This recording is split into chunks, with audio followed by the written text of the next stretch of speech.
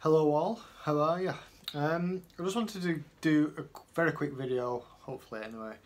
A bit of an update on the Steam Condenser assembly unit. So I've not used it yet on brew day, but I was quite intrigued as to actually how it worked in practice. So I'm talking about the spray nozzle specifically. So the bit that basically sprays water into the 2-inch piping to therefore cold water to therefore condense the steam. So I assumed it was going to be like a spray and a mist, but I just wanted to check it out, but also to do a bit of a dry run. Well, if we're using water, it's not dry, but you know what I mean. Because I didn't want to get to brew day and it go tits up. So I thought, be prepared, be sensible, and do things right. So I did. Now, when I bought the Steam assembly, there was a couple of recommendations on the Malt Mill website. I'm not sure if it's on the BrewTools website, but it was suggested to use a hose lock adapter. I think maybe I'm making that up. I feel like it's there, or at least I thought of it myself. If that's not the case, because I almost ordered one when I ordered the Steam Condenser, and I didn't. Couple of reasons.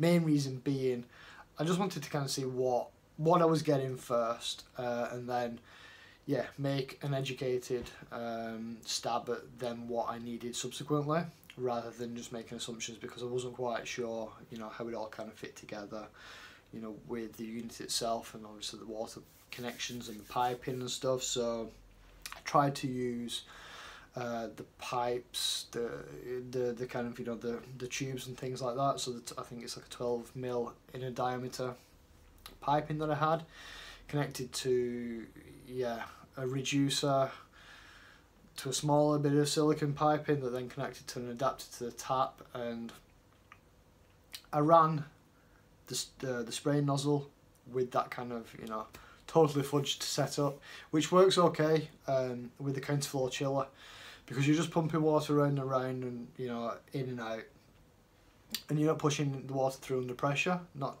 very much at least anyway.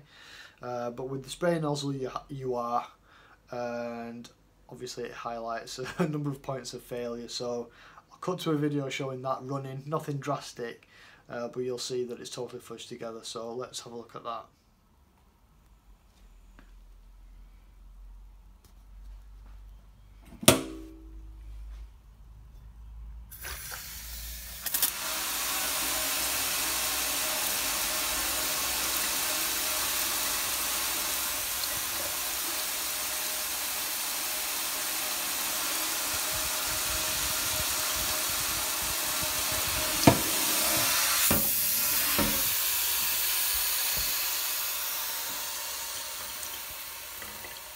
So you can at least see what the spray nozzle's doing. It's spraying. So I was just curious. I just wanted to know. But you'll have noticed that there was water dripping all over the place.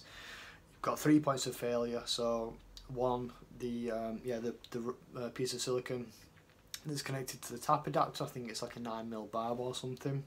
Then I've got the reducer or increaser, a piece of plastic that takes it from the small bit of tubing to the wider bit of tubing. Another point of failure there, and I did put a Jubilee clip on that screw thread thing, which helped, but it's on super tight and it's still dripping.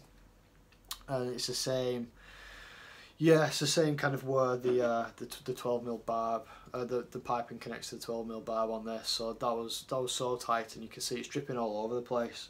So what I'm doing is I've got a hose lock adapter, hose lock to 34mm tri-clamp. So you can see, £18 each at the time of recording, from the Malt Miller in the UK. So thanks guys. I actually got two. I'll tell you why in a second.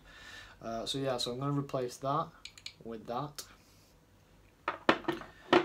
I'm just going to have the second one on the counterflow chiller, so that I can basically disconnect the water in to the steam condenser. When that's finished, disconnect it, and then connect it super easy to the other hose lock fitting that's on the counterflow chiller to start cooling the water. So yeah, so I also got there's freaking adapters everywhere.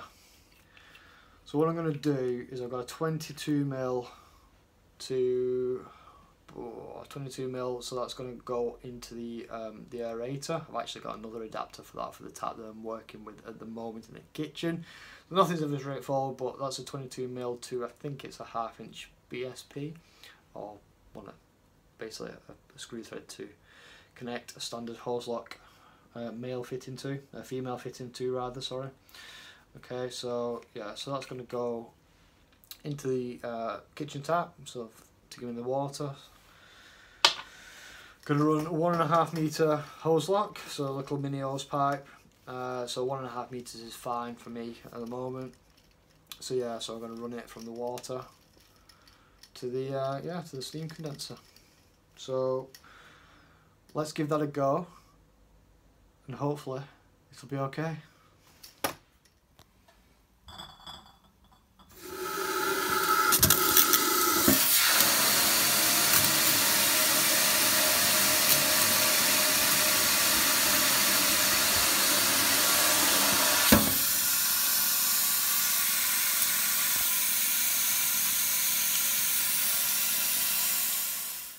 Let's try that again.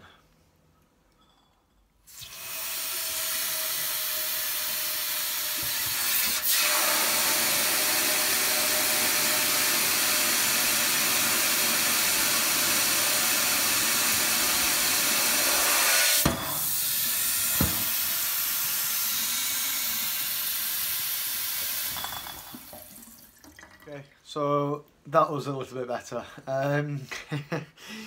So you can see, obviously, because it's a pressure nozzle, that increased pressure is just like, yeah, I mean, the water's just kind of bursting out of the seams wherever it can kind of find, you know, the opportunity.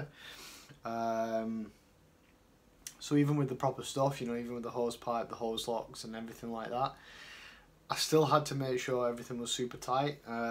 So the tap, I knew I hadn't kind of, you know, put them on, you know, maybe as tight as I should have done, because I'm just testing it. But yeah, I'll even in the last video you could maybe see a little trickle coming from the tap connectors. Nothing major, but when I get to brew day, I'll just make sure, you know, I get a spanner on that and wrench it up. I just hand tightened it for today.